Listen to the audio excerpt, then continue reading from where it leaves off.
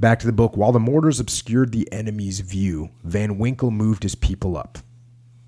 So you got the mortars dropping fire, and that allows Van Winkle to move his people. That's called cover and move, by the way. Nearing the top of the ravine, Hank Kaiser positioned his assault squad to follow a barrage of grenades into the enemy positions as soon as the mortars lifted. So you got three situations. You got the mortars are going in. That's the first cover. Then once the mortars lift, they're going to throw grenades. That's your second cover. The ammo carriers for the Marine machine guns filled in with riflemen on the line of assault, ready to charge up the last few yards of ground.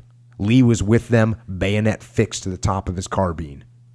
The mortars fired a final barrage. Their explosions were followed by the sharper impact of grenades thrown at enemy holes. Shouts and war cries swelled from charging Marines who leaped, bayonets pointed into the enemy positions that were dug in along the face of the ridge. Some of the North Koreans stood to fight, their bayonets also fixed, but they were cut down. Others scurried over the hill. Many were shot from behind as they tried to escape.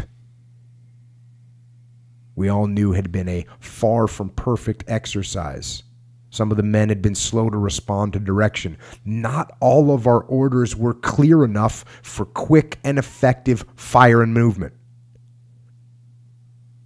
We were fortunate that the enemy had not chosen a fight-to-the-death defense of this hill as they would when we advanced further north. So think about this point. Not all of our orders were clear enough for quick and effective fire and movement.